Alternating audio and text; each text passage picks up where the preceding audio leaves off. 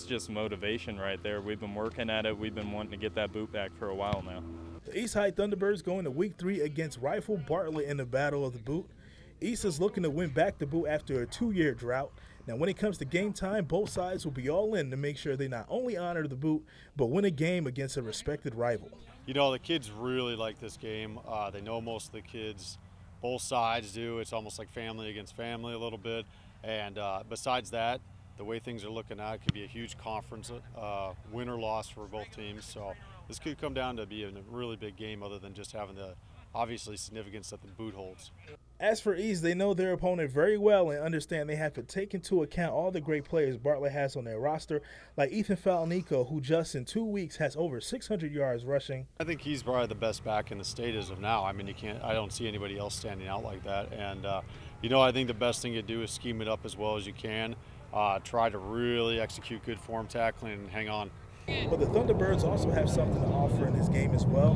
Their offense and defensive lines have some big boys on it with an average weight of 330. Quarterback Carson Washburn appreciates the protection they give him throughout each game. It's nice to have that comfort back there.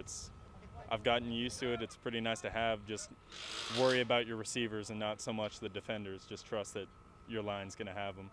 And when looking at the East team this year, there has been much improvement, and part of the reason why is because of head coach Jeff Trotter, who added more coaches to the team to influence players to be the best person they can be. Big difference, and I've been saying this since the offseason, is we were lucky enough to bring on a lot more coaches, so we went from basically 4 or 5 varsity on staff to now 10 coaches on varsity staff. So, I mean, there's not a time or a day where people aren't getting looked at or watched, so nobody gets away with anything. There's guys constantly moving around. So it's just a quicker paced practice. We get done earlier. It's more efficient. We get more done. I think we got a lot more aggression this year. I think we got a lot more people that are dedicated or motivated. We got a lot of goals that we want to accomplish this year, and we're just set on that. All these changes aided the Thunderbirds to be better as a whole.